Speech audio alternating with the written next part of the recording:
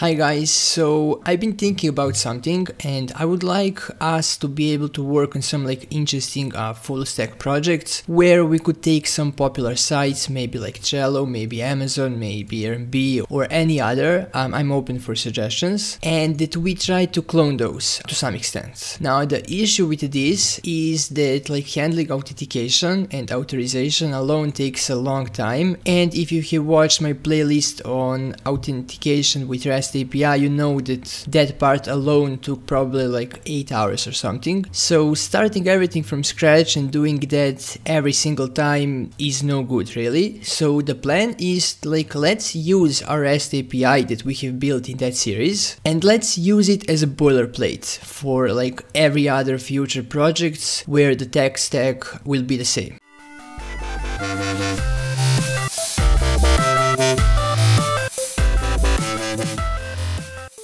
Now there is some issue with the current state of this REST API. I can open the GitHub. So first off, something about security in our dependencies. We could update our dependencies. It's been a while, as you can tell over here by these timestamps. Next, about issues, we have 3 open. Tests need a refactor, this is true. However, Michael did the testing and I'm not really that good with testing, which I could get better. So for now, I can't really help with this, but I can complete the other 2. So unauthorized error on sign in after modifying some user data, which is no good. When you log in for the first time it works, but once you update some user information it returns unauthorized on each request. So we're going to look into this, and we missed some app.use statements. So this guy over here suggests that we also use body parser URL encoded.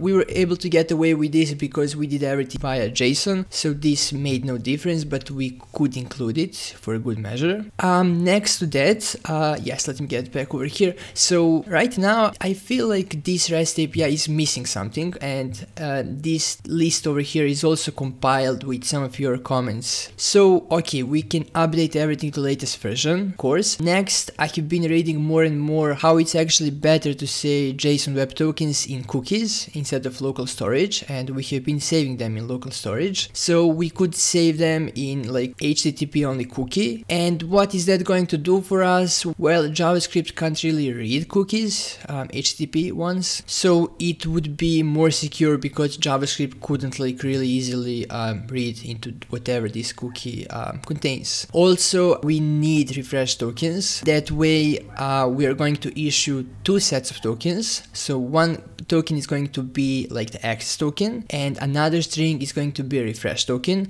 The access token will have really short lifetime and the refresh token will have a really long lifetime. So the idea is that the client, say React in this example, is going to use access token whenever it wants to authenticate and request some resources. However, once that JWT token expires, the access token I mean, then the React would need to use a refresh token to actually request a new access token, which is this time valid. So that is the idea. It's a bit safer because if someone gains access to your access token, then he or she will only have access to the site for a short period of time, because once it expires, then they couldn't use the refresh token to renew that one because they supposedly don't have refresh tokens. However, if someone gets both access tokens and refresh tokens, then yes, potentially they can do everything. But this is a step in the right direction, and also people have been asking for this to be implemented. Once we have that, we can also add some blacklisting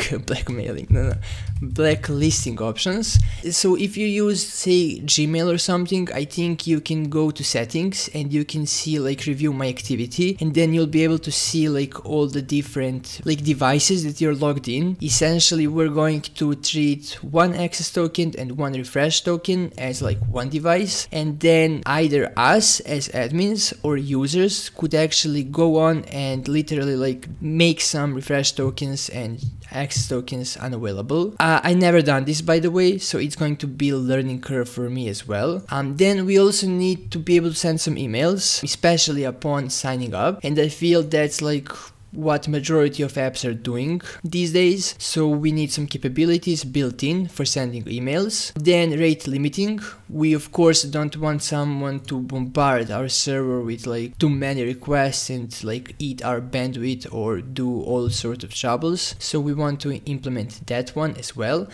Maybe change some structure. I'm not sure. It is up to you guys as well. So you probably know the structure that we have right now. So if you come to this server folder, you see how I have been doing this in the past. Maybe we want to split by features instead. So instead of having like controllers, helpers, models, routes, we have like users, and then inside users we have file for each of these, and then say we could like split it in users, authentication, dashboard, whatever, or we can keep this style and just like use it. So please tell me what do you think would be better about structure, and also like sure, refactor something if something's not correct, right, as it is currently. I have been reading some comments about not really being dry in my code because I have kept repeating myself in some places, and that is totally true. So if I open these users, for example, we can see that especially like these ones, so you see how we use like the same code, and I haven't like put that into some function, but I just like copy pasted it. So my thinking is maybe this time around we want to implement like a folder that will contain all of our services, and then authentication can be one of such services.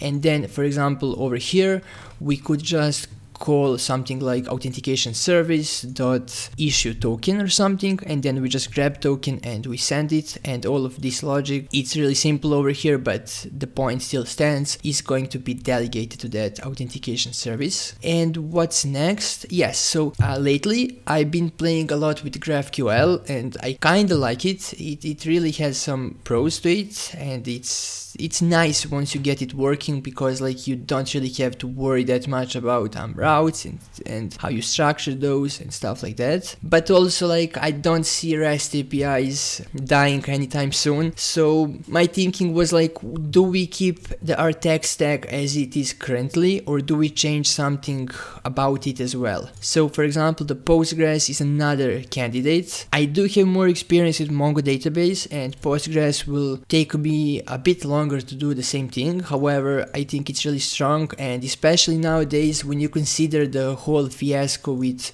Mongo version 4 and up license deal. Yeah, I'm not sure. For now, we could keep Mongo database. I mean, it's probably like easily switchable anyways. And yeah, maybe we can even maintain like a couple of boilerplates.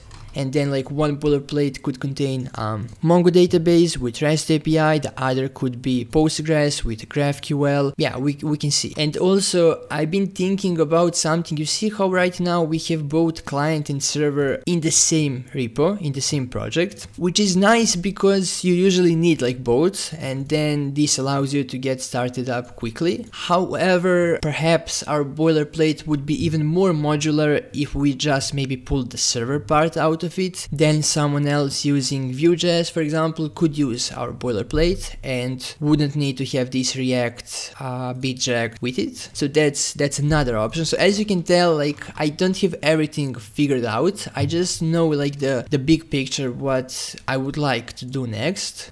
So if you watch this video, if you've been with me for some time, if you are familiar with our REST API series or not really, like if you have just watched this video and you understood what I was saying, please comment if you have anything to add. So for example, maybe you can think of some cool full stack project that we could clone. Maybe you disagree with something over here, or you have some suggestions. Just know that we don't really want to like overflow it with new features. We want to have some set of features that will be useful for like every project, but of course there are going to be features that we'll need to add particularly for say this project and etc.